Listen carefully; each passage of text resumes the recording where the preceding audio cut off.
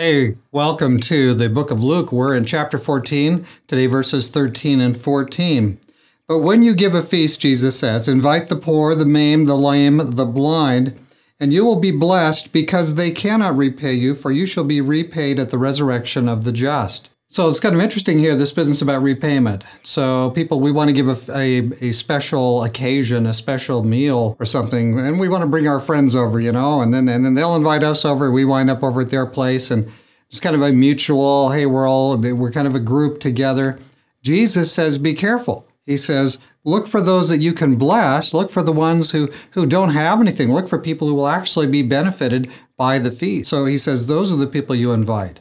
When you invite everybody else, it's just kind of par for the course. But if you invite somebody who is not going to be bringing a nice dish back at the next time, you invite somebody that really doesn't have anything to give, you are actually giving out to them, then you will be blessed. And he says, when will you be repaid? Not necessarily at the next meal or the next occasion, the next picnic, the next special occasion. You will be repaid, he says, in the resurrection of the just. As we give to others, as we give out goodness into the world, we are echoing the picture that Jesus has. We're doing what Jesus did. Jesus was one who gave relentlessly. He wants that. He wants us to echo that. He wants us to give goodness out into the world without expectation of a big benefit in return. Sure, we'll get a return in the resurrection, but a lot of people don't really believe in the resurrection. And this life is all that is. This is the material plane. Everything is here. There's nothing we can't see. There's nothing that science can't see. So what's a person like that going to do? Is a person like that ever going to just give out of their altruism, out of their goodness? They're just going to give good things out into the world? Well, in the big term and the long term, maybe not really too much of that, because look, this is all you have. But for the Christian who sees a resurrection, a life after this one, there is an incentive to be kind and generous and to give to others.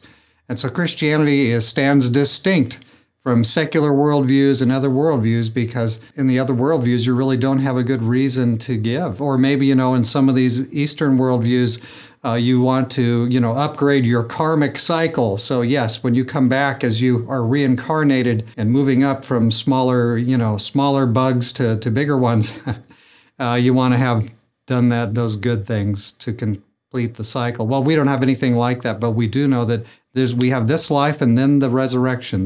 We're this life and then the judgment, and then we go on into eternity, and there's not a continuous cycle.